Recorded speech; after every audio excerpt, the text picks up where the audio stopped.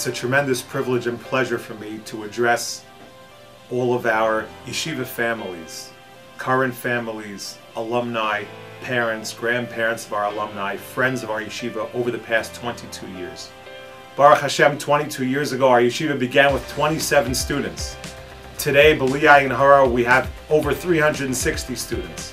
Our yeshiva over the years has promoted tremendous relationships between our students and our rabbeim, who have created such meaningful, lasting relationships with our students. We've had teachers who've demanded excellence from our students and given them the skills to be successful outside our yeshiva in the workplace and beyond.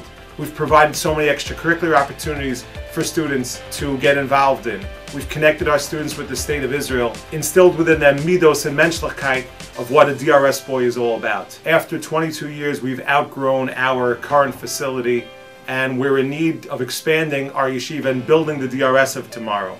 I urge all of our friends, alumni, parents, families to join together with us in this special fundraising drive, May 29th and 30th of this coming month.